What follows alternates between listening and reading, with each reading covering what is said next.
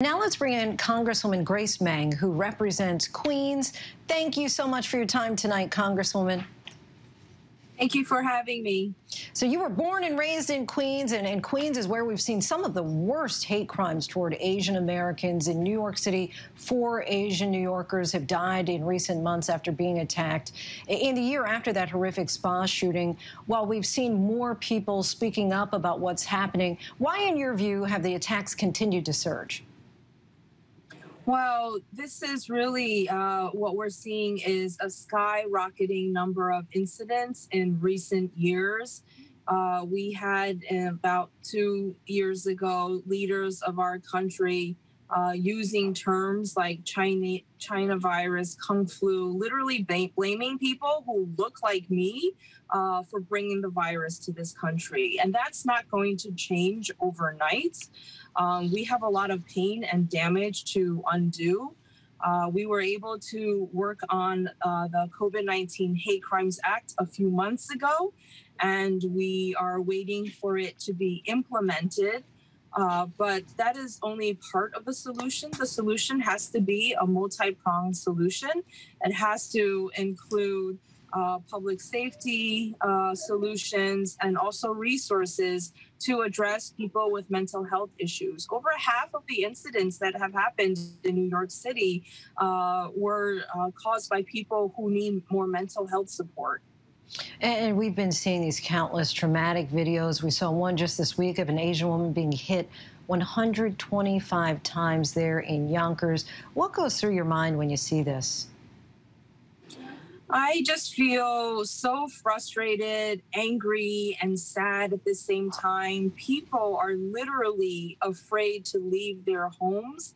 I know people who won't let their kids go to the park. I know people who buy groceries for their parents because they don't want them to leave their front door. And so people are really terrified.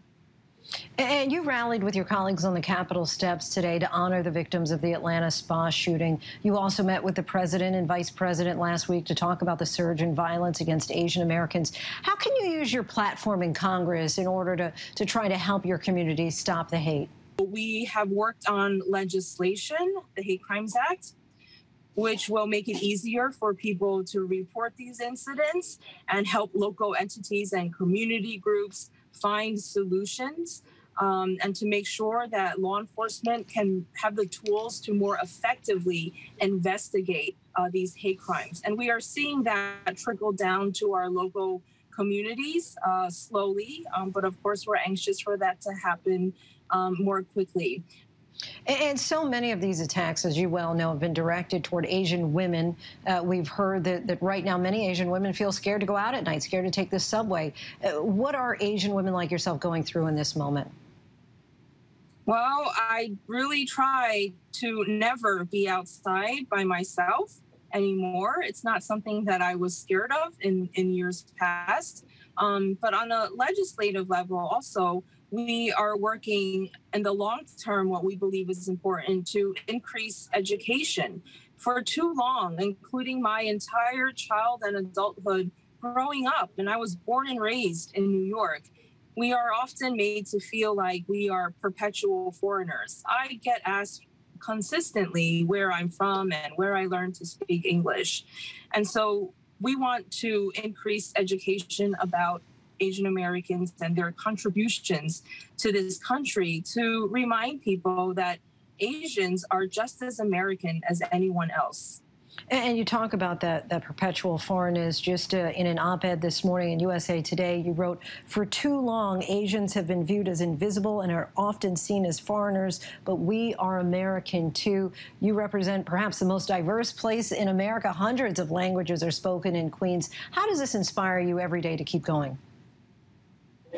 Well, what inspires me is that I see so many diverse stories of people from the Asian American community coming together. We have a long way to go, obviously, but I believe we've made a lot of strides just in this past year or two.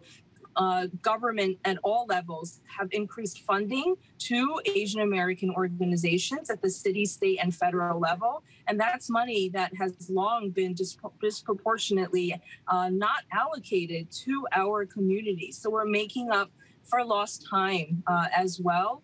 And I'm incredibly grateful for so many people beyond the Asian American community who have stepped up and said out loud that they're going to do everything they can to help us combat this bigotry. Representative Grace Meng, we thank you so much for your time. Really appreciate you talking with me tonight. Thanks for having me. Hi, everyone. George Stephanopoulos here. Thanks for checking out the ABC News YouTube channel. If you'd like to get more videos, show highlights, and watch live event coverage, click on the right over here to subscribe to our channel. And don't forget to download the ABC News app for breaking news alerts. Thanks for watching.